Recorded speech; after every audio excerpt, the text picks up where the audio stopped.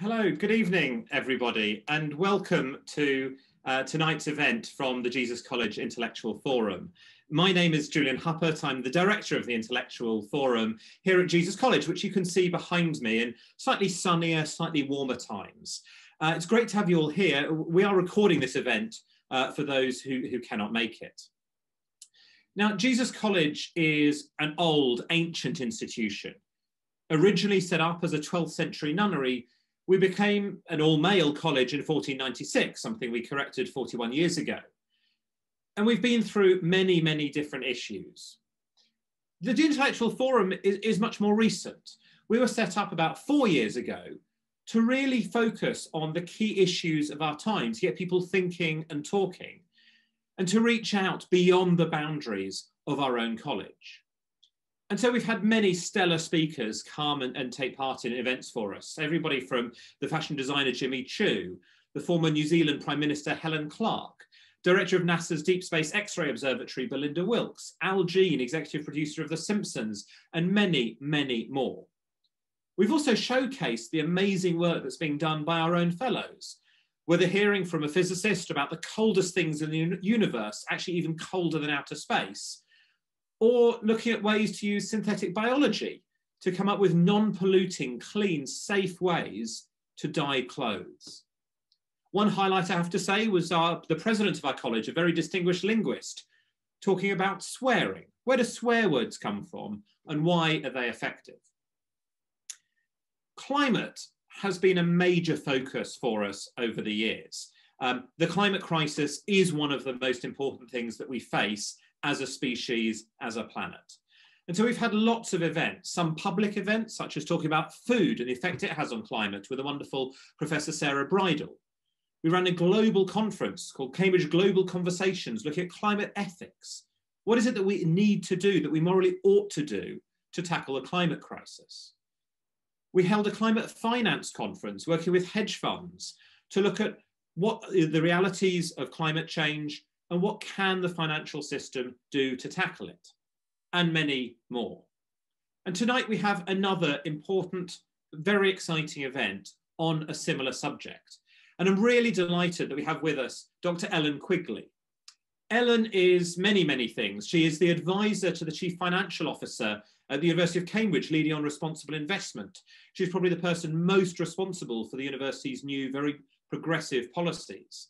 She's a senior research associate looking at climate risk and sustainable finance at the Centre for the Study of Existential Risk, because climate is such a huge problem. And she is also at Jesus College. She's one of our college postdoctoral associates, and we're delighted to have her with you for reasons which will become very obvious very shortly. So we're going to hear from Ellen, and then there'll be a chance for you to raise your own questions. So please do submit those using the Q&A function on Zoom. Ellen's very happy to have questions as we go along, so please do put in your thoughts and your comments as we go. So, Ellen, it's wonderful to have you here. Can I hand over to you now? Yes, you can. Thank you very much, Julian. Lovely to be with you all here today. I am very happy to make this more of a conversational exchange, so please do pop things into the Q&A box, and I'll not talk at you for very long at all. I just want to lay out some context for the discussion that we'll have, so that we've all got a common base for what we're discussing tonight. So I'll begin just by outlining a bit my kind of evolution through everything from divestment to positive investment to universal ownership, and how they've all kind of intertwined in the sort of approach to responsible investment that I and others have been working on for several years now. So I started out as a divestment activist almost a decade ago, I suppose, and ended up looking into the kind of mechanics of the financial system for that reason. And in the process, sort of talked myself out of being a divestment activist, which is going to sound strange in a moment when I tell you the subsequent evolution of thought. But it's because what I learned was that just selling shares in the stock market for companies that are already listed on the stock market doesn't actually affect those companies, because when you sell a share, by definition, there's a buyer, and the company doesn't actually receive any of the money when you exchange shares between and among shareholders. And in most divestment activity, and this is still true, is about about public equity. And public equity is shares in companies that are already listed on the stock market, what we call the secondary market. So that started to make me rather concerned about the kind of basis for divestment. Would it be kind of a useless symbolic act? What was I arguing for my institution at the time to do? And that kind of sparked the question, well, then how does one actually redirect financing? Where are new capital flows coming from and where are they going? And that ended up taking me to a place in which I ended up concentrating a lot on other asset classes. So just to back up for anyone who's not a specialist in this area, do put in the Q&A anything that I'm not being clear enough about. I'm happy to clarify. In fact, I'm going to put this up here right here so that I can verify if there's anything that people need further clarification on. Anyway, so if you invest, you have multiple asset classes in which you invest. So the one that people talk about the most is public equity, but there are also bonds or fixed income, and that's often many of the same companies that are listed on the stock market. They will issue a bond for investors to purchase when they want to borrow money. So if you buy a bond, you are lending money to the company that you buy the bond from. It's a bit counterintuitive. There are also other asset classes like private equity, for example. That's investing in a company that's not listed on the stock market. So it's usually smaller, although there's some very large private companies as well. And then you've got venture capital. So that's very early stage companies as well. It's quite high impact to invest in those companies because they are quite desperate for capital to grow, et cetera. And if you look at the life cycle of a company, this is what I've kind of come to understand. You do start out with that venture capital stage, a fledgling company that really does desperately need every new dollar or pound that it can get. And then typically, and this is not always how it works, obviously, but typically it will become, a private company if it's successful. So then it would be invested in via the kind of private equity channels.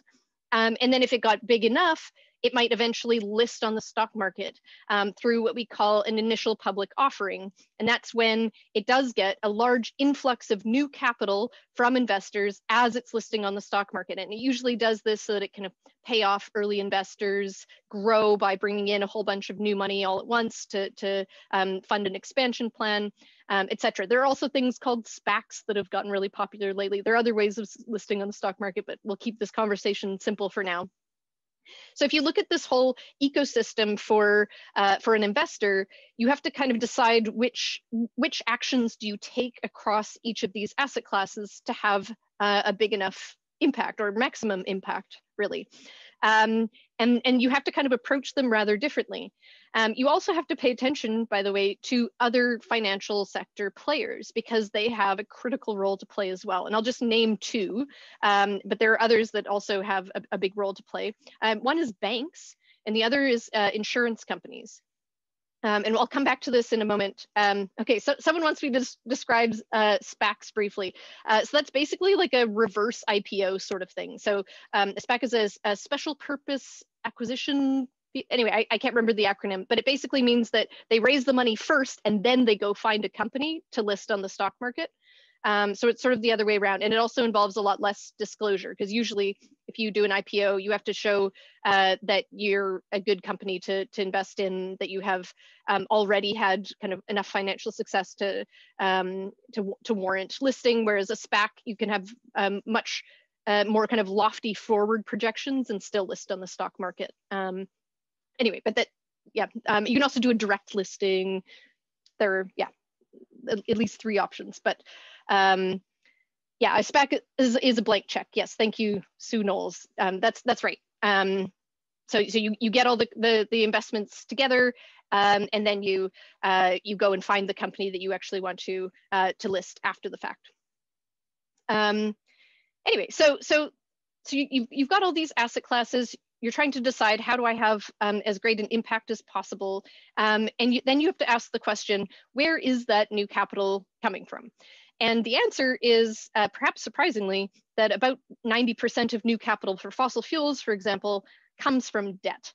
And a a large chunk of that comes from banks. And banks also underwrite both bonds, so that's the instruments that you can purchase, but they also underwrite initial public offerings, IPOs, as we've discussed. They also underwrite new equity issues, so that's not as common these days, but a company that's already listed on the stock market can issue new shares and gain new capital that way, and so on and so forth. So banks end up covering off quite a lot of the ways in which a company can get new money to do new things with. And sorry, I'm just going to pause for a moment and look at this longer question here. The question is, but Ellen, doesn't disinvestment put pressure on the financial institutions, inform the public, lead to follow-ons, and ultimately put pressure on the carbon companies if there is enough of a move which will make it harder to raise capital? Oddly, I will so happily answer that question in a moment, because I quite agree with you, and with some more detail, but we'll just come to that in a moment. But thank you for your comment. Sorry, I've missed another comment here as well. So I'm interested to hear your thoughts on the Climate Club idea forwarded by William Nordhaus. So I'm a bit cautious because William Nordhaus's models have been quite unhelpful in reassuring people as to the worst case scenarios of climate change. But I'd be curious to hear more about it. I don't actually know about the Climate Club, but if you include another question in the Q&A, I'd be very curious to discuss it. Anyway, so you're looking at really a debt story. 90% of new financing for fossil fuels comes from debt. So this focus on public equity is a bit unfortunate. And when I started realizing this, I also then started to question the whole ESG, or responsible investment industry. So ESG stands for environmental, social, and governance investing. Responsible investing is sometimes shortened to RI. There's also socially responsible investing, so SRI. But and there are some differences, but it's basically much the same approach.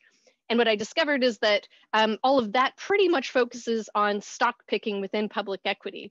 And if you look at the evidence on this, it's really quite depressing. So there's a question here, debt is bonds.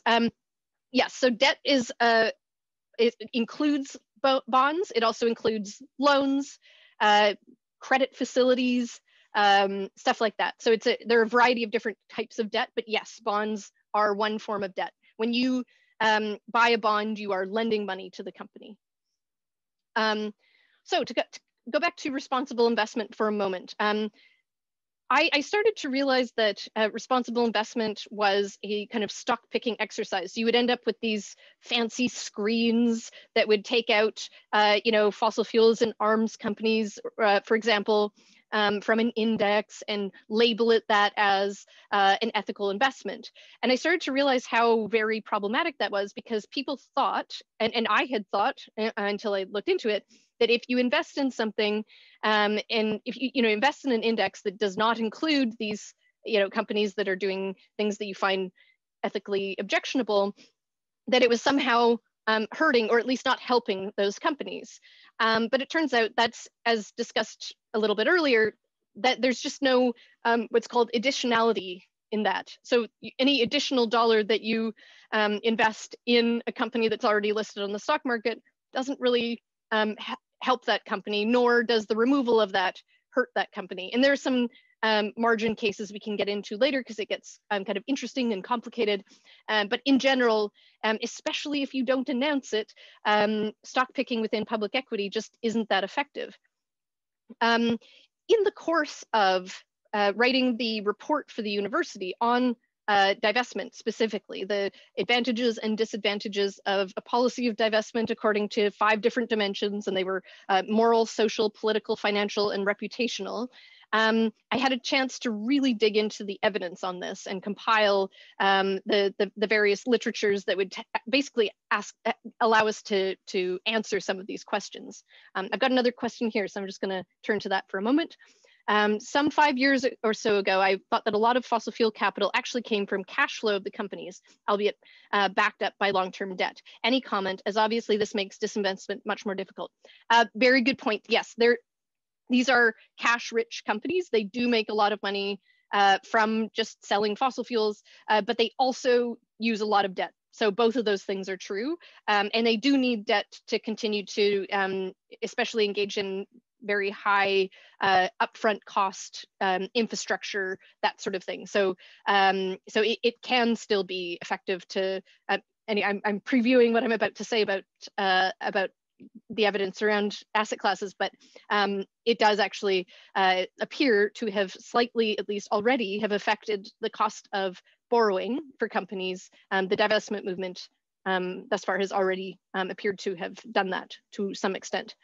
There's another question here. Does the public announcement of divestment not hurt the companies which you divest from? And the answer to that is yes, as well. So I'll come to divestment and the kind of theory of change thing in a moment, because it's actually really critical and really interesting.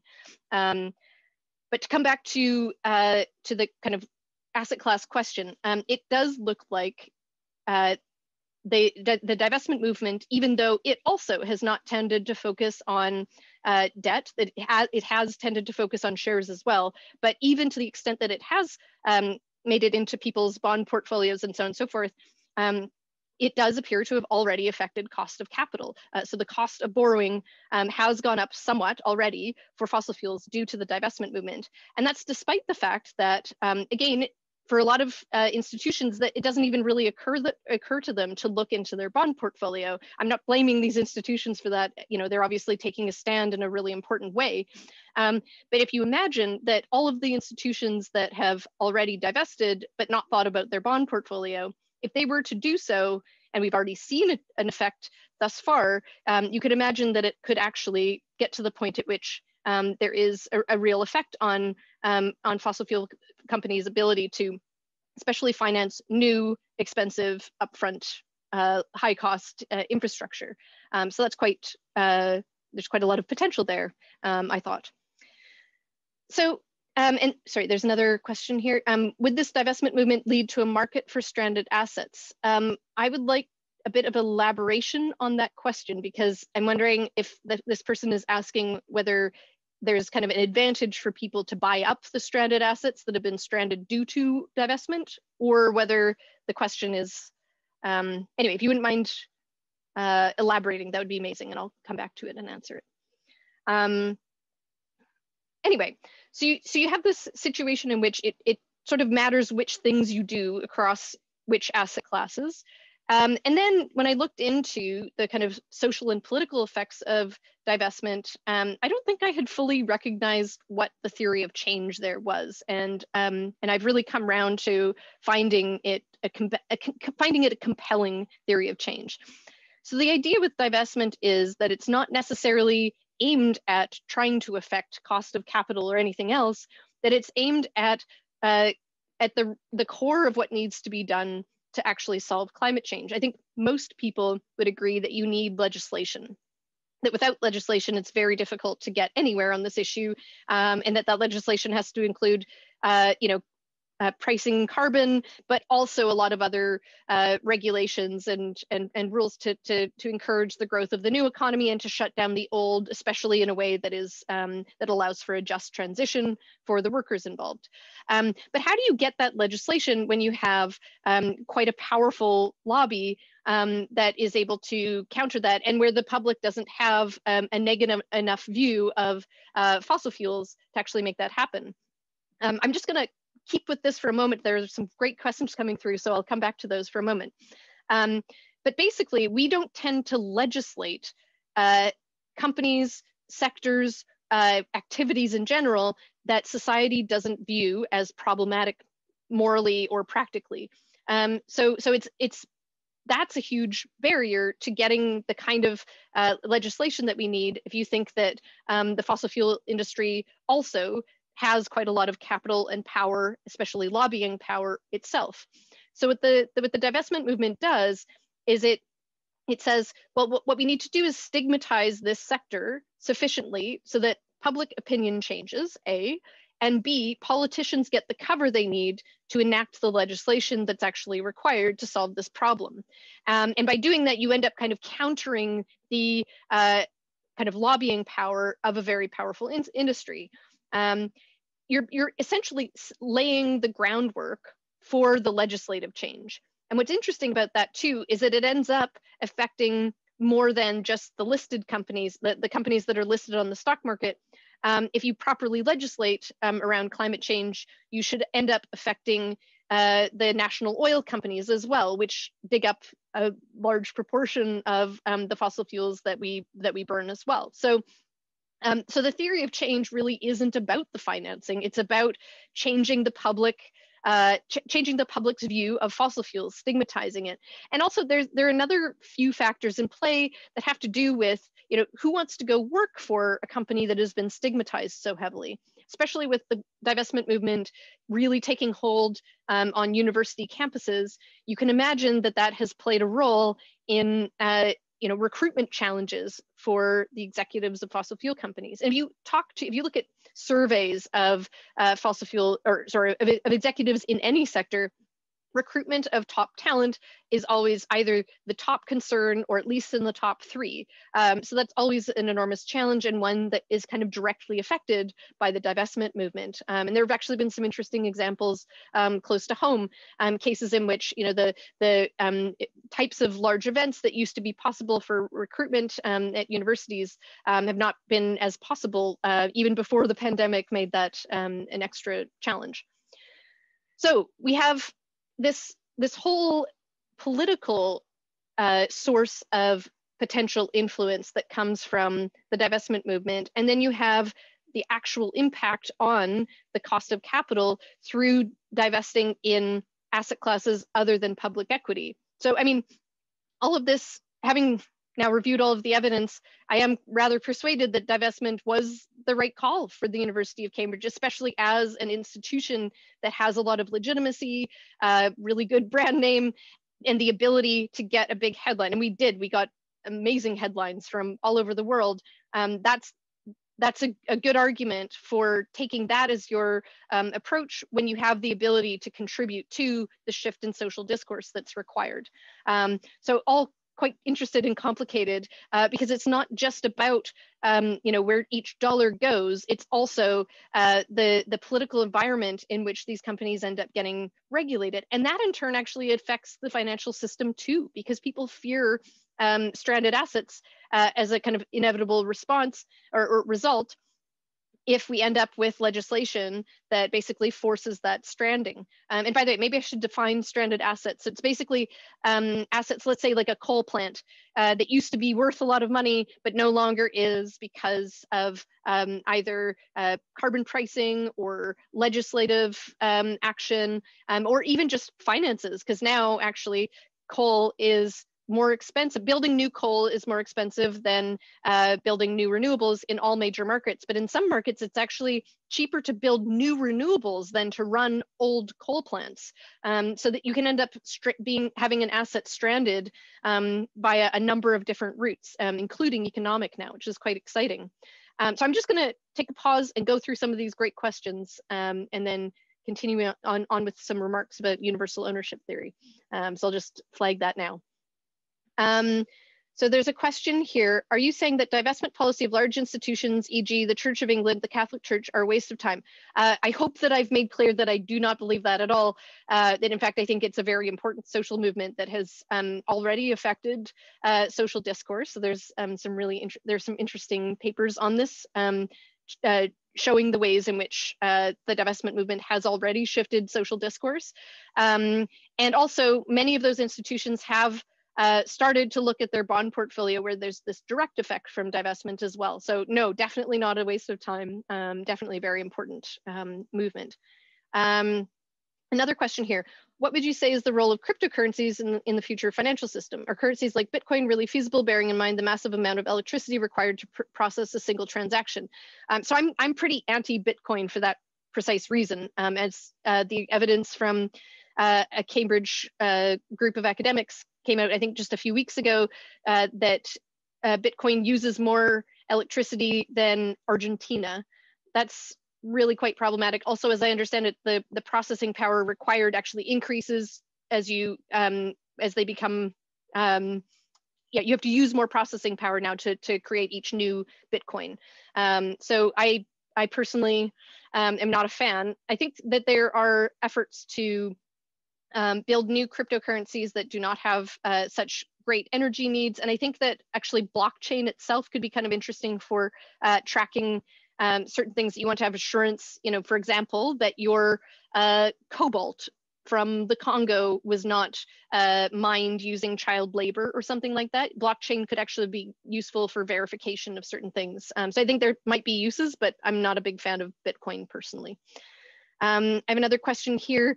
How do you think the recent pandemic has forced a shift towards circular economics and finance? Were the supply chain shocks enough to force companies to make real changes now?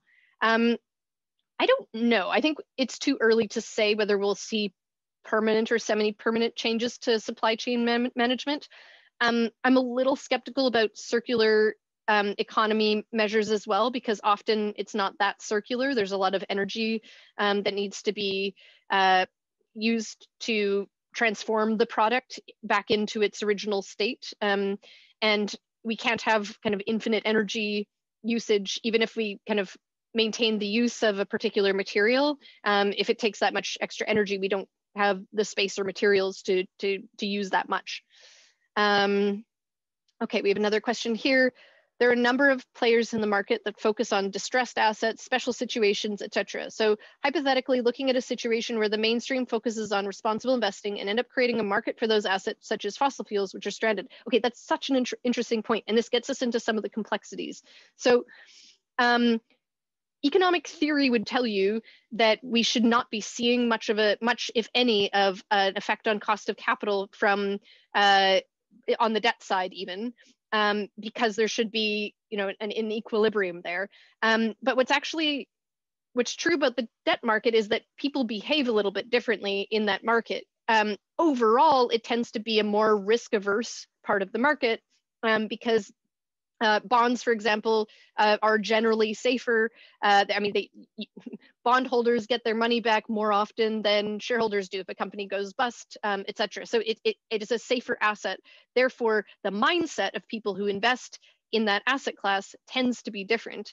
And you end up with herd behavior that you don't tend to see as much in other spaces. So even though it might make sense just purely looking at the balance sheet of a company to lend to them, if you start to see others running for the exit, you might start to think that way as well if you're a lender or a bondholder. So it's kind of interesting. You start to see these sort of non-linear dynamics in terms of increases in cost of capital and so on. But what that does is if it does affect cost of capital, then you end up with higher returns for those who remain.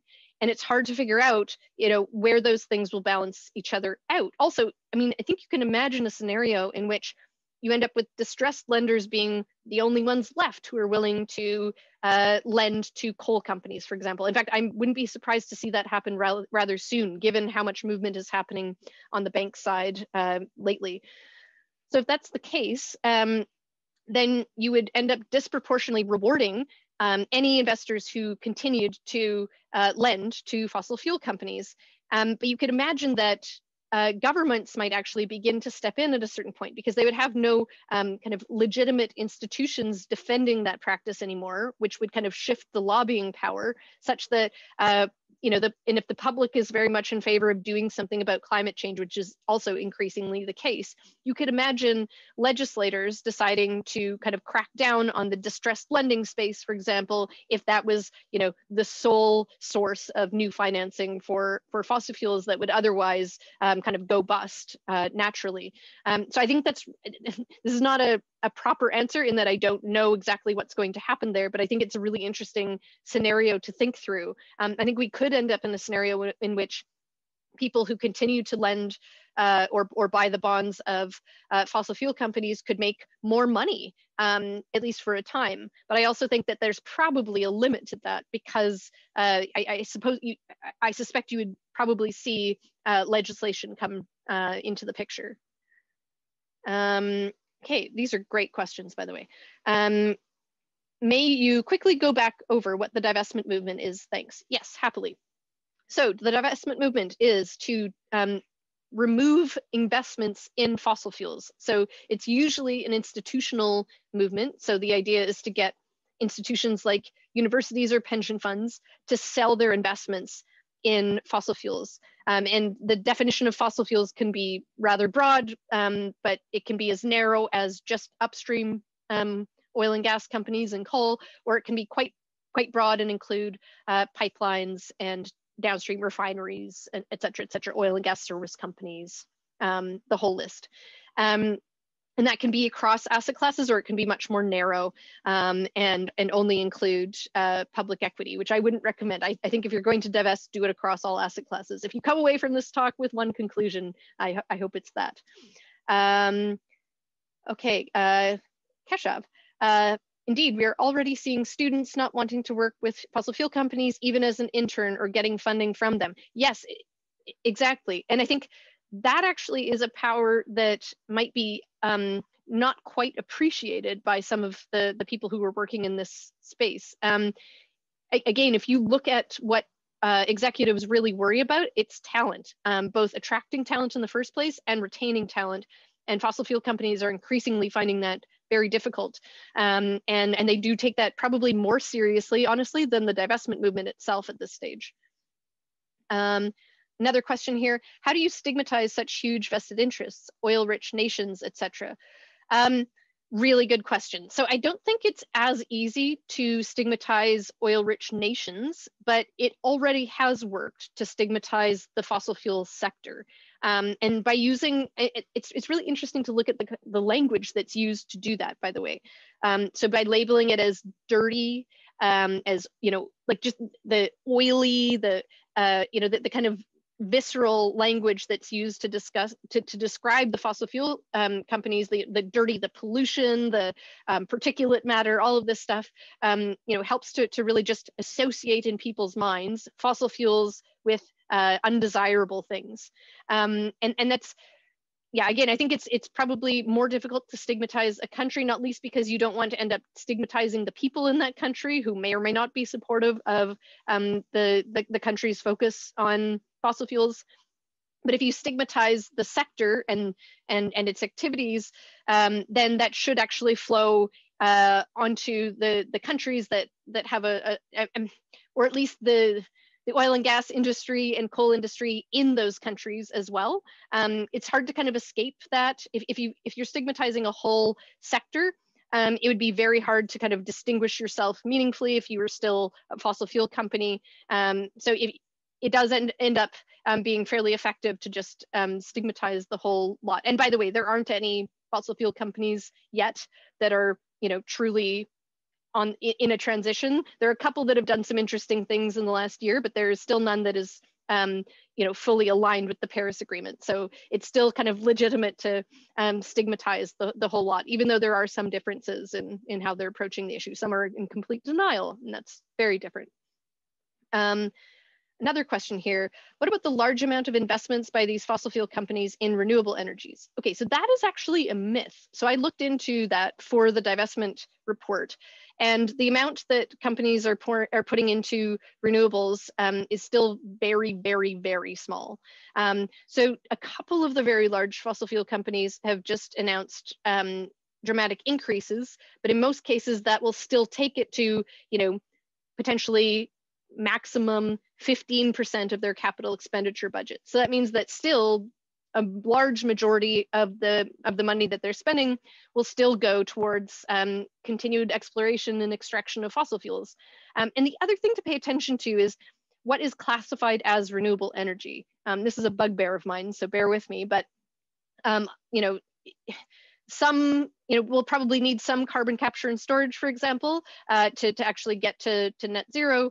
But 85% of carbon capture and storage currently is used for enhanced oil recovery. And of course, you could say, well, it's better to get more oil out of the wells that have already been dug than drilling for new ones, and that is true. But I think we do need to get to the point at which CCS is not solely about maximizing the extraction of fossil fuels in the first place.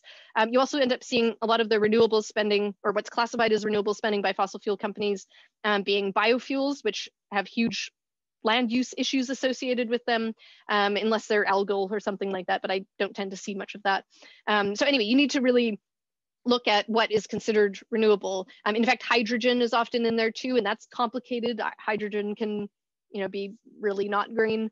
So anyway, it's worth kind of looking at those numbers with some skepticism, because I'm not convinced that, a large amount of spending on renewables is coming from fossil fuels. In fact, the vast majority is not, and the vast majority of their spending is not on renewables. All right, the next question here. In terms of an average saver / mortgage holder / current account holder / pension owner, what can we do to minimize our climate impact? Great question. Switch banks. I think that's probably the best thing that an individual person could do, but make sure you tell them why.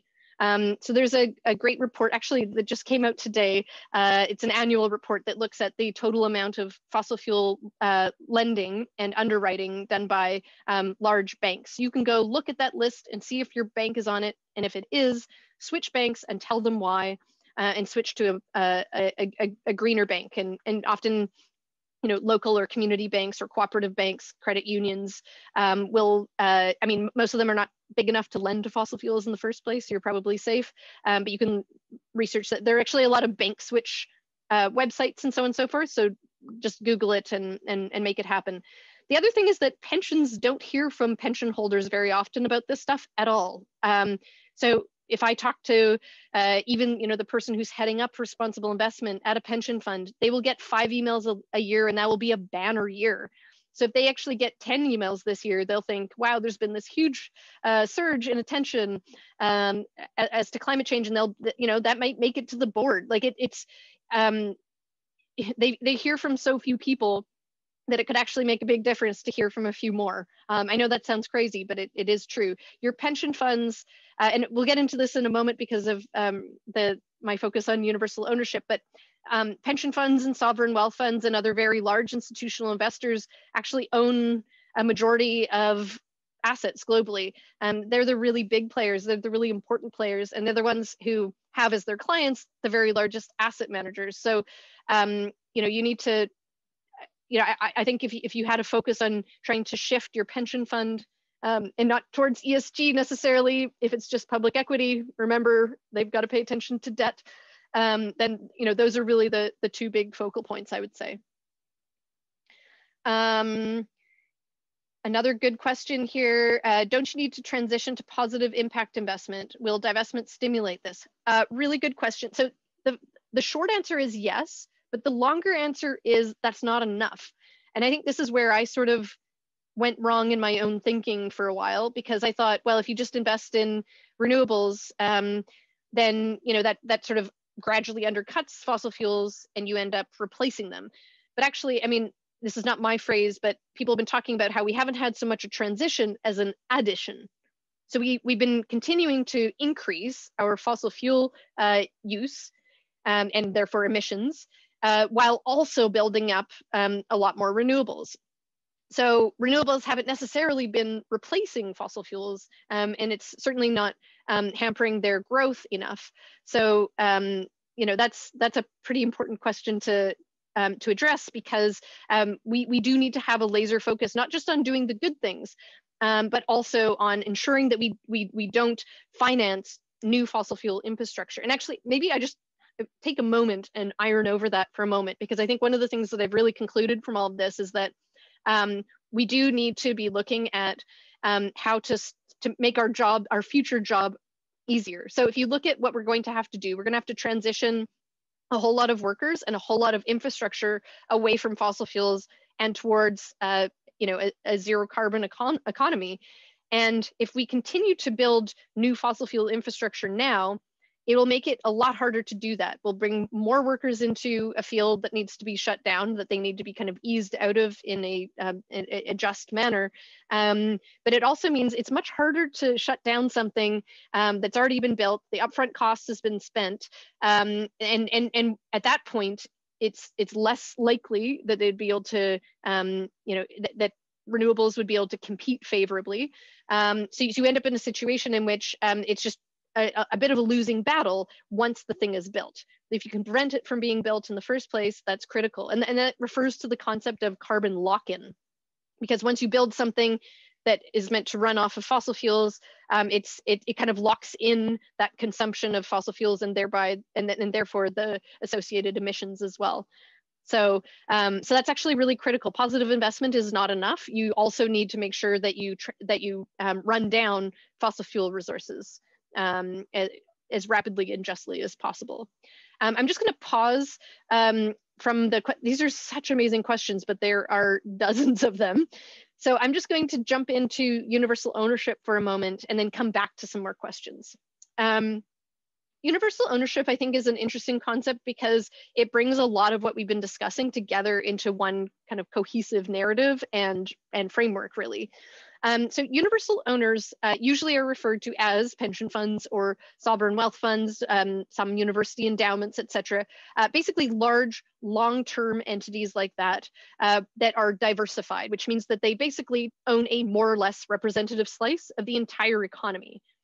And if you own everything, then you actually have an interest in the health of that whole system. You start to care, or you should care, a little less about the performance of any given individual company, and you'd want to look much more systemically at the risks and costs associated with what economists call externalities. Externalities being the negative effects of things that companies do that aren't costed into the system. So the best thing the easiest example would be Exxon and the costs associated with the emissions produced by the fossil fuels that it extracts, combusts, etc. So if you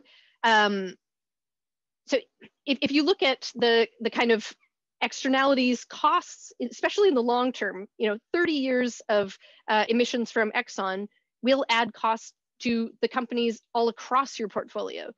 So for an investor who owns Exxon but also owns everything else, it might make sense to actually lose some money on Exxon as it runs down rather than having Exxon continue to add costs to the whole system. By the way, this applies to a number of other issues as well. So let's look at something like income inequality or wealth inequality. So if you ask, even a mainstream institution like the OECD, it would match probably what our moral intuition which is that it's not good to have drastic inequality in society.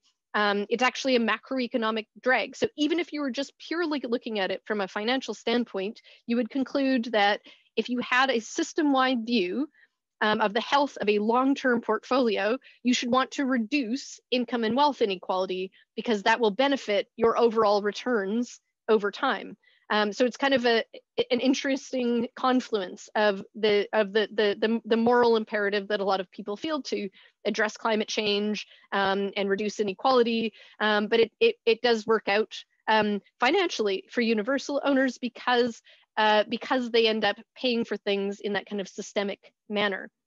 Another interesting example would be antimicrobial resistance, for example, because you end up with large companies that run feedlots or whatever, and they're using antibiotics prophylactically and keeping animals really close, crowded close together, and then they get sick much more often, etc. So and that use of antibiotics in that manner tends to make it more likely that the diseases that we're trying to prevent will evolve to be able to resist the antibiotics that we have. And that's actually really scary because we're running out of antibiotics as kind of last option kind of safeguards for illnesses that are resistant to the usual ones that we use.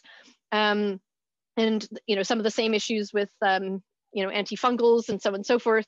So it's very scary, but you could actually end up reducing that risk as an investor.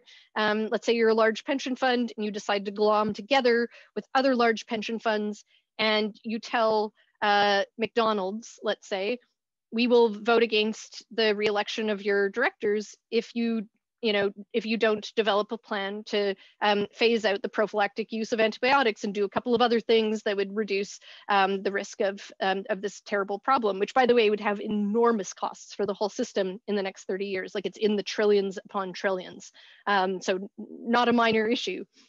Well, if you're McDonald's, you probably think, well, that's cost to the system. But if you were a universal owner, you think, well, Europe in general doesn't engage in these practices because they've got laws to do this. Well, you can actually make sure that that standard is across the board, and there's no advantage to any company to not meeting these standards. It's the same for everyone. There's no kind of forum shopping advantage. And actually, if you think about it from the perspective of the executives or boards of those companies, I mean, just imagine if your job did not involve having to make money off of, for example, crowding animals too close together, or emitting a lot of pollutants, or paying workers really poorly. You would kind of compete on other things then. So I'll just maybe back up for a moment and talk about the mechanisms by which you can make that happen as a universal owner. So I hope one of the things that you would conclude based on what we've already discussed is that if you're a universal owner, you should really pay attention to what is in your bond portfolio and your private equity portfolio and any venture capital investments that you have, and that you should make sure that you're only supporting the companies to grow that are not contributing to these enormous systemic risks like climate change and inequality. But you also then have to figure out what to do with public equity. And although I think divestment makes sense for a well-known institution like Cambridge, and for a sector like fossil fuels that have become the focus of a major political movement like the fossil fuel divestment movement, you can't actually divest from every company that's causing systemic risks. At that point, you actually might even run up against some legal limits based on diversification standards, et cetera, et cetera. It depends on the jurisdiction. So if that's the case, then you need to think through, sorry, I'm getting distracted by some of these questions. So if you, I'm getting totally stuck. Right, so if you want to figure out what to do and you can't just divest from everything across your whole portfolio, and you can't, I think if you were to trace back a lot of systemic risks, you would find a company contributing to it somewhere. Then you have to figure out what is the most effective way to be an owner of these companies. And then you have to look at the vast literature on this topic that exists and conclude that if you're going to be an effective shareholder, you're not going to use many of the same standards or metrics and methods that are used typically today. In fact, if you look at that literature, it's kind of depressing. You end up concluding that shareholder engagement is not very effective because it hasn't been to date. It tends to make use of things like purely advisory shareholder resolutions that almost always lose. If they do pass, the implementation rate is poor, and the implementation rate is even worse for resolutions that have to do with anything beyond disclosure. And by the way, I went and looked at the literature on disclosure, and it looks like there's no clear relationship between improved disclosure at the company level and environmental improvements in environmental performance. So it's not like improved disclosure actually leads to the kinds of outcomes that we would want. It just makes things more transparent, which is good, but that's not actually reducing these real world risks. It's just making it more obvious where they're coming from and the precise metrics behind it. So if that's the case, then you need to look at what are the more effective tactics available to shareholders. And one of the interesting things that came out of that literature review was that voting against the re-election of directors is actually fairly effective. And you don't have to win, is the interesting thing. Because it's usually a routine vote. So a shareholder or a board member will often get like 99% support from shareholders because it's sort of an automatic thing. You just vote and get that item off of the agenda. If they even get in the low 90s support, that is actually scary to a board member. It's a group of high status individuals typically who don't want to be publicly embarrassed. Kind of makes sense. So to lose support to that level even is kind of a slap in the face. And that tends to wake up board members to whatever issue is being raised with them. And it's associated with better outcomes. And again, that's, you could end up with a shareholder resolution that passes with a majority of support, and that gets less of a result than just getting a few percentage points of worth of shareholders voting against the re-election of the board. So, that this is where it really matters which method you're using to get this outcome. And by the way, what's interesting is that we're starting to see more of a focus on voting against directors as a tactic. So I would say that's kind of one of the new things that we're starting to see. And so is actually a focus on debt. So we're starting to see both of these things come to the fore, and it gives me some hope in this ridiculous situation we find ourselves in. So the other thing that you could do, by the way, in terms of being an effective shareholder, has to do more with inclusion in indices. So I'll just explain what an index is for a moment. It's basically when you literally own a representative slice of everything. So let's say it's a stock exchange that, like let's say it's the S&P 500 is a very common index. So that's 500 very large companies that are, listed on a particular stock exchange. So you basically own a little tiny slice of all 500 of those companies. If you own an ETF, let's say that's an exchange traded fund, or some other product that is what's called a passive investment. So you basically just track the whole market. You're just owning a little bit of everything, and as the whole market goes up, your investment goes with it, or down, as the case may be. And as it turns out, exclusions from these indices, especially ones that have some kind of public announcement or something like that, that's actually a very powerful motivator for companies. So there have been a couple of studies looking at the FTSE for Good index. So that's kind of like a responsible investment index. By the way, the standards are not high enough to get into it, but that's a separate issue. If you get a notice that you're about to be dropped from that index as a company, you are much more likely to comply with the standards of the index to maintain your position in it, or to be readmitted if you do end up getting dropped. So you tend to see a lot more actual behavior change on the part of the company from even just the threat of being excluded from one of these indices. Even though it may not directly affect your company, it's kind of that reputational element.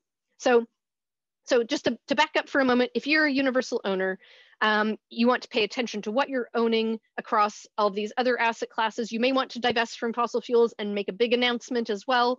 And then for the remaining companies that you own, you'll want to glom together with other universal owners and be very clear with directors what they have to do to ensure that you don't vote against them, and probably setting up some indexed products to allow for another way of engaging with companies by either including or excluding them in an index.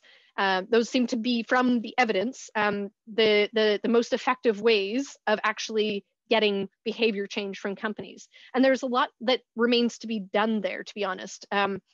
We still don't know the answers to a lot of questions, like if you exclude a company from a bond index, is that even more effective? Because you're combining the effect of an exclusion from an index, as well as the threat of actually increasing the cost of capital, because there is actual additionality in the bond market. So that's the kind of overall approach that a universal owner may take on the basis of the evidence that we have today. And it kind of, if we incorporate what we've learned about divestment and the kind of social discourse effects and the kind of shaming element to do with voting against the re-election of directors or exclusions from an index, you end up with a much more complex picture than just, this dollar goes there and it does this. It's much more complex.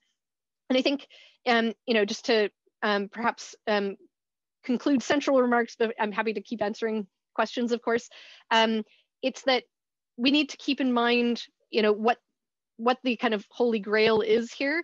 And, from the perspective of climate change, it really is to make our jobs easier in the future. So again, just to reiterate, it's all about tracking where capital is coming from that's going into the construction of new infrastructure, exploration for new reserves we have to keep most reserves that we already know about in the ground. So exploring for new reserves doesn't really make sense. etc. So really keeping that focus on fossil fuels, on the sources of emissions, is really critical. As much as it is important that we build lots of new renewable infrastructure, it's at least as important, if not more important, to ensure that we are actually not building new fossil fuel infrastructure, but winding down what we have and supporting legislative efforts as well, because that is ultimately what we need as well. So I'll maybe turn back to the questions if that's good for you all. Julian, do you have anything you wanted to Well, no, add? I just wanted to give you a break because I'm exhausted just listening to you talk about all of this and the amazing tour de force that it's been. And we do have loads of questions. So can I just butt in and ask a couple to try to capture broad themes? Because your top tips were fantastic. Now, it's possible we have some universal owners in the audience. And so you've been very clear what they ought to do. For anybody who's listening who isn't themselves a universal owner, can I just come back to what they ought to do? So you've talked about changing your bank and telling them why you want to change your bank. What else should people do? What should each of us be doing in our daily lives to help with this project? Okay. This sounds boring, but talking about it a lot to everyone it is surprisingly interesting, right? I mean, it's less boring than you would imagine, and there are a lot of different elements. It's not just about finance, as we say. It's about social change and all these other elements. So it can actually be kind of fun to talk about anyway.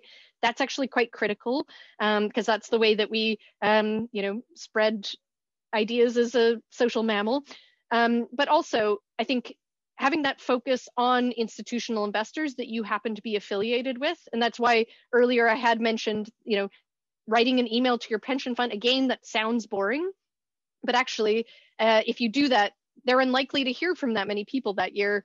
So that can be quite effective. And also, I do assume most of the people on this call are in the UK. So actually, just the people on this call writing to their pension funds would probably, significantly increase the number of responses that they got this year. And that is actually taken fairly seriously, because they very rarely hear from beneficiaries on any topic, let alone climate change, on any topic. So I think that's absolutely critical. And any other institutions that you are affiliated with, that might be a foundation, a university, a college, any other institution like that, that's a larger block of money than most of us have available to us, unless we're extremely lucky. And then the other thing that you can do, and there are lots of options in the UK actually, to just directly yourself invest in, community-owned wind projects, for example. I mean, there are just a lot of options to just directly invest in renewables here. So it's quite an impressive array, and something that, again, that's not the whole picture. We can't just invest in good things and get out of this bind that we're in, but certainly you can at least feel like you're contributing to locally owned energy production that's not adding to the problem. And can I just pick up on that side about investing in renewables? We've had loads of questions. I think we're up to about 70 or so questions that have come in, so we're not going to get through all of them. But there's a couple of questions which I thought fitted on with this side. So one from Stephen Mitcham: are there sufficient investment opportunities available to soak up the funds that are freed up from divestment or are added to? Is there a risk that we end up overinflating the green qualifying market to levels that don't reflect the true financial value? I actually think that's a really interesting question, and probably a partial answer is yes, especially for companies that are already listed on the stock market. Green companies tend to be on the smaller end. You actually could end up inflating their stock prices. But that doesn't actually do anything to increase their ability to build out more infrastructure, because there may be other barriers in place. And if you think about it, it's not just a question of financing, right? You need to have a supply chain that can allow you to get all of the components for each of these things. And you also need to have the skills available to construct them, and so on and so forth. And I'm starting to hear that from, there are still countries that are building coal plants, not necessarily because that makes sense, even financially, but because they know where the supply chain is for that. They have the workers who know how to do that. So that's the other barrier. So I think that is actually, a significant issue. I still think there is probably still more space for green financing, but it's definitely something that needs to be attended to. And that's kind of one of the other reasons that I tend to look more at the kind of dirty side as opposed to the green, because I think that it's not through necessarily the financing that we need to get the change required on the green financing side. So you mentioned coal, and you mentioned the difference between the green side and the dirty side, which brings me to a question from Nick King, who points out that new wind farms and renewables, improved public transport, vital future infrastructure rely on steel. We don't have a way of making steel without coal. So will we end up just ditching the coal and therefore not being able to do what we need to do, or that we just have to rely on production of coal in less scrupulous countries where they may make environmental damage somewhere else? How do we think about the fact that the green side has some dirtiness to it? It's another great question. I love these questions. I'm definitely going to look through them all later for that precise reason. So let me just say, I'm not an expert on steel. So what I'm saying is kind of high level. But two things. One is people usually do distinguish between thermal coal and the coal that is used for steel, because we know that it can't be fully decarbonized yet.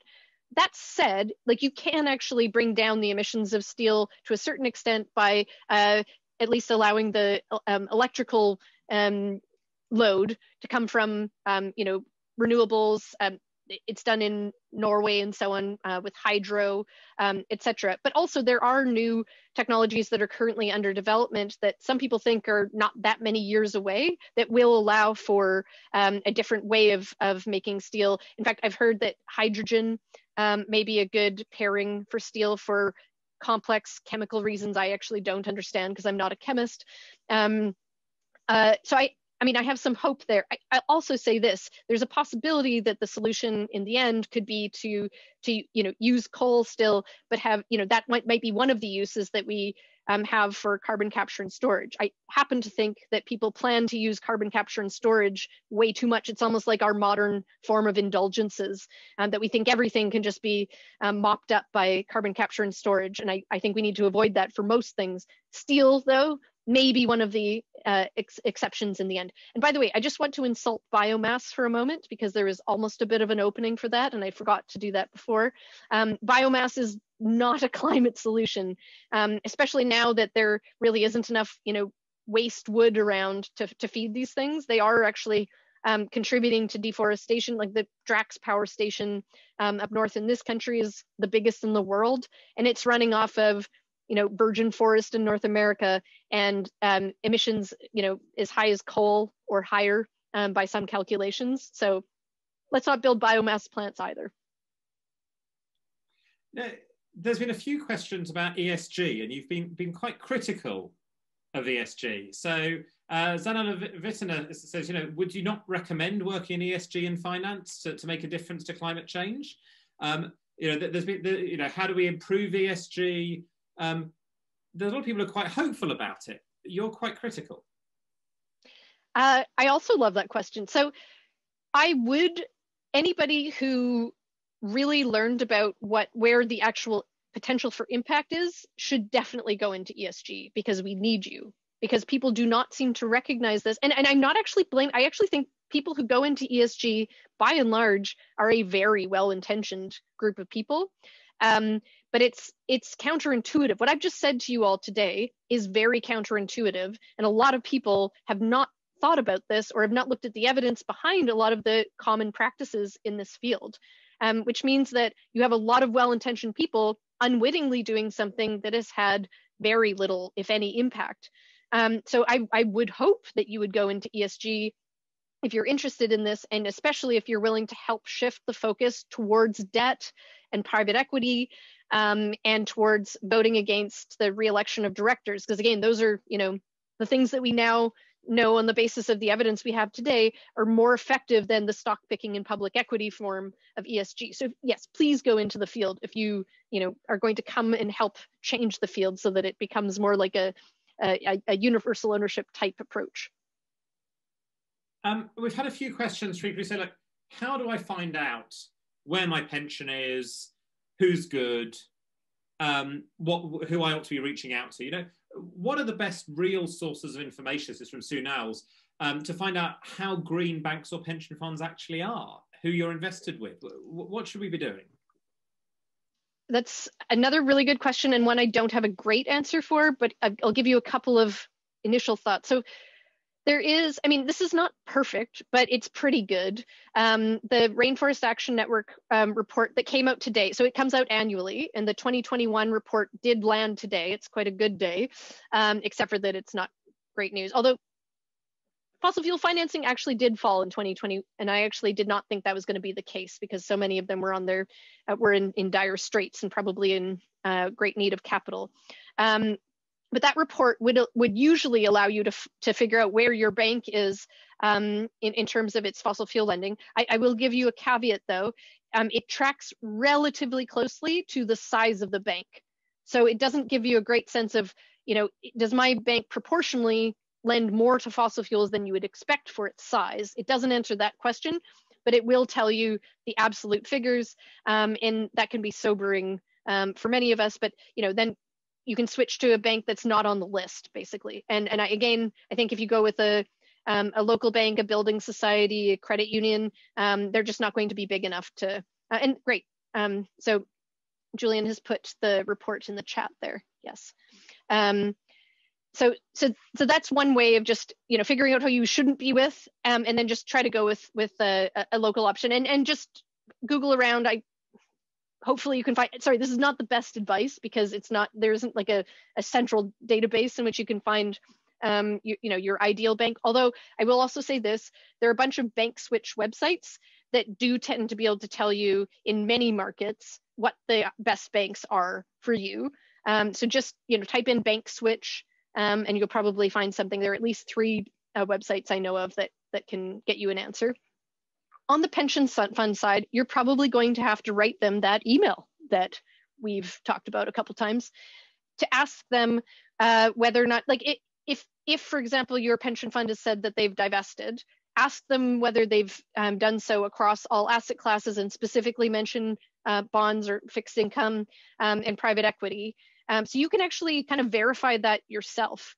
And you can also ask them, how often have you voted against the re-election of directors on the basis of environmental issues? And that answer, that will really tell you what they're doing, because I was kind of laughing while reading through BlackRock's most recent report on this, because they proudly announced something that they then kind of themselves undercut, in the very same report. They were talking about how many directors they had voted against, and they proudly announced they had voted against. It actually varied in the report, so they said 53 and 55. I don't know which it is, but 50 some directors on the basis of climate. And then later on, they mentioned that they had voted against 5,500 directors on the basis of governance issues. So how seriously do you think BlackRock is taking this issue if 1% of, if they're applying this principle 1% of the time for climate that they're applying on governance issues? Yeah, so anyway, you can get really revealing answers to those questions because those are the really high impact things. So ask those questions and let me know what you hear back. I'm deadly curious. I suspect there's a lot of people who'll be getting in touch with you for advice or thoughts after this if you're happy to be. You kind of, but there's also been questions, because you've talked a lot about how the focus needs to be on debt and on the role of banks. So the question that's come in from Peter Woodsford and similar things from others is, we've got this financial services. They're a major generator of inequality. They largely serve the haves. And if I can also, and they're also the people issuing the money for fossil fuels. So what should our investment, what should our attitude be to investment in the financial sector as well? Should we treat it like we would treat the fossil fuel sector? I love that question too. I certainly think that if you,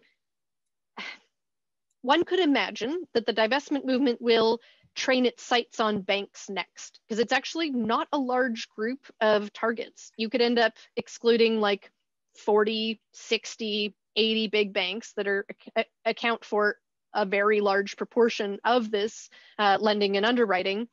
And you could imagine that they would become, in fact, they're already becoming a major target of the divestment movement. As you can see with divest Barclays, for example, that's a big thing because Barclays is the largest financer of fossil fuels in Europe. So that's something for us to take very seriously here in the UK. But even if that doesn't happen, I think even as a shareholder, you should be particularly aggressive with the banks because they're just the nexus of so much of this activity. And again, actually, insurance companies I would put into a similar category, although I think they're actually a little bit more interested in doing something because they actually recognize risk. That's kind of their jobs, to look at risk.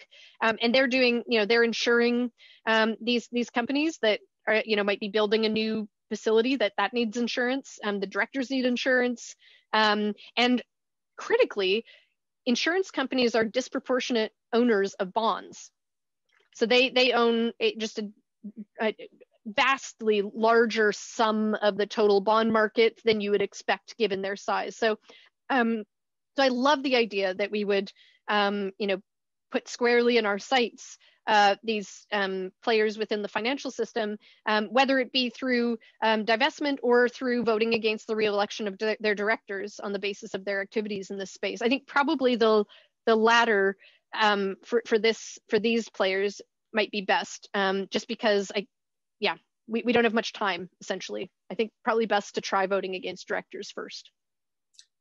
So there's another, we have the best part of 100 questions. We were due to end now, but if it's all right, I might overrun by a few minutes just because there's so much left. But if you're exhausted, then do say. So there's one question about, from John Corbin. So oil and gas companies typically use about 5% of the total oil and gas that they produce themselves. All of the rest of it, they sell on to others. There are consumers who are responsible for most of the carbon footprint of fossil fuels when you're in a car, when you heat your home. So is it right to be focusing on the companies and their access to money? Or is it actually about more taxation on fuels in general and tackling the consumer behavior or other company behavior, the people who actually use the fossil fuels? Another really good question. So, let me start by saying I think we do need carbon pricing, which is effectively a tax that would fall on the consumer in the end, which I would hope, by the way, would end up being a carbon dividend that would disproportionately pay back to people in the lower end of the income scale for a number of reasons. That seems to be the right way to go, especially in terms of acceptability. But I think there's a broader issue there, because if you look at just increasing the cost of petrol, for example, is that really going to get everyone to switch to electric vehicles? The answer is no, not if there aren't enough charging stations, not if electric vehicles are not sold in dealerships, which they're often not, because dealerships can't make as much money off of the repairs for electric vehicles because they don't have a drivetrain and all this kind of internal machinery that usually requires more repair. That's how dealerships make their money. So it's not there. You can't test drive it as easily. You don't know if you might have range anxiety. We think of ways that we worry about running out of petrol, but you can imagine what you would do in that scenario, perhaps more easily. Anyway, there are all these kind of cultural, infrastructural barriers in place that need to be addressed before you could ever kind of get at that issue on the consumer side by simply increasing the price of certain things. So I think that we need to we need to focus on the fossil fuel companies, because that's where we're getting the new infrastructure that kind of bakes in this stuff. And by the way, I include internal combustion engines as a form of fossil fuel lock-in, because that's what the literature tells us too. That's one of the top sources of fossil fuel lock-in is internal combustion engines. But putting that responsibility on each individual consumer, I don't think is the right way to go. In fact, fossil fuel companies specifically financed efforts to get all of these campaigns to focus on individual efforts, precisely because they know that it's not very effective at producing widespread change. So you really do need to look at the the big moving pieces and shift those first. And sure, we need carbon pricing, and that would affect the end consumers' behaviors at the margin as well. And hopefully we'd get carbon pricing to a level high enough that it would change some decision making. But that won't be enough if we don't get some of those big pieces in place, and if we don't get legislation that fossil fuel companies don't want in the first place. I remember when I found out that the whole idea of your personal carbon footprint was so pushed by the fossil fuel companies, it was really quite shocking. And I think it's, one of the things that I took away, it was probably you who told me, but it's really quite a powerful thought that focus on personal behavior lets some people off. I'd like to finish with two questions, if I can, and that will still, I'm afraid, leave us with the best part of 50 that we haven't managed to touch. Which shows just how much interest there's been. This has been the best attended Cambridge Festival event we've ever held. So one question from Georgia Davies, which really starts to make us think a bit more about the overseas situation. So you're talking about the challenge of shutting down fossil fuel infrastructure that's already been built because the upfront cost has already been put. So to what extent do you think low-income countries, newly emerging economies, will become more sustainable, use more renewable energy in the future than countries that have already developed because they haven't committed all of that resource already? I definitely think, let's say, okay, first of all, I hope that there will be this kind of leapfrogging, but I also think there almost certainly will be. We definitely need to encourage that in a number of ways, financially and otherwise. But I think I would be very surprised to see the same kind of trajectory, infrastructure trajectory in low-income countries as the ones that we've seen in very wealthy countries such as this one. And then the final question, going back to universal ownership. So you've got this idea that universal owners are those major pension funds, other institutional investors who just have that cross-section of the entirety of society. They own a slice of everything. So the question from Keshav, which takes us to a sort of fairly interesting fundamental question. Are you essentially saying that universal owners should act as a legislature trying to improve social welfare? And is that, I'm going to add this bit, is that really what we think should be the role of pension funds as opposed to genuine elected legislatures? Such a good question. And it's actually something I struggle with, to be honest. But here are a couple of ways you can think about it. One is that currently, the status quo is that pension funds are unwittingly contributing to making these systemic risks worse. So that's the default. That's where we're working from now. And by the way, that does involve some undemocratic behaviors because, again, probably unwittingly, the companies that pension funds invest in are lobbying, including through trade associations and directly, against some of the legislation that we want legislatures to pass. So that's the status quo. I would view pension funds taking these issues seriously and advocating for improving them. I would say that would be an improvement on the status quo. But I think your concern, Keshav, remains actually. Who monitors the monitors is a very big question, and it's one that does come up with universal ownership. I think we have a couple of issues. One is that, capital crosses borders, and that means that forum shopping is always a risk, and companies will have every incentive to move their operations to the country that allows them the most lax regulatory regime. And if that's the case, then you kind of need a cop that can also cross borders. And having now interviewed dozens upon dozens of these pension funds, it's kind of interesting because these are mainly people who could make more money working elsewhere, and they really do have their beneficiaries in mind. They kind of want to have the population live long and dignified lives with a social safety net. That's a very different mindset. And if they're sort of responsible for the whole system, you could imagine that would induce in them a bit more of a sense of responsibility that might match the kind of global nature of some of these problems that we face. very much could and perhaps should argue that that's what we have international treaties for. That's why we have governments negotiating around these issues. And I guess I just see universal owners as being more or less supportive of those efforts.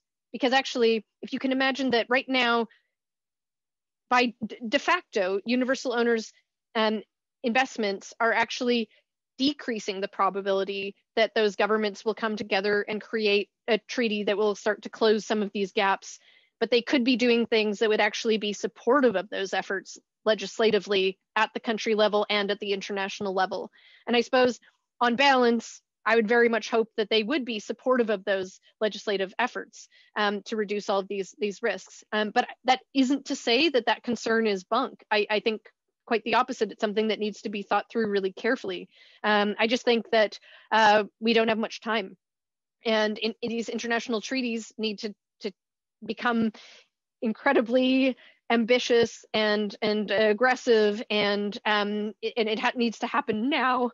And if we have the support of the largest blocks of capital in the world, that will make it much more likely that we'll actually get what democratically people seem to want. If you look at these polls all over the world, people want less inequality, people want more climate change mitigation efforts, and so on and so forth. So in this strange way, it ends up reflecting more accurately the actual democratic wishes of the public to have the involvement of these large funds. But I still think it's an open question how you manage that going forward from a governance perspective. Ellen, this has been a fantastic evening. And just to finish by quoting a comment from Audley Burnett, what a talk, agile, urgent, informed, a triumph to answer questions on the hoof like that. I couldn't put it better myself. So thank you so much for giving us so much information, responding to so many questions. I'm sure there's a lot more. Just if people do want to know more, where should they look for more about universal ownership and your work? Where's the best place to get a primer on it? So I have written a number of papers, and the divestment report itself has 2 appendices you should look at. No one ever looks at the appendices, but appendices 4 and 5 are actually some of the building blocks of what I've said today. So that's the university's divestment report on the website. I think Julian's looking it up right now. And I do have a paper that I'm just going to also pop into. Is it, Julian, should I put it in the chat, or can people see that? If you put it in the chat, people should be able to see it. Great. Okay, so, and this is my my paper that's kind of a practical framework for universal owners. So it's meant to be plain language and accessible to people outside the field. If you find anything in it that is not clear to you, please let me know, because I do actually want it to be broadly accessible.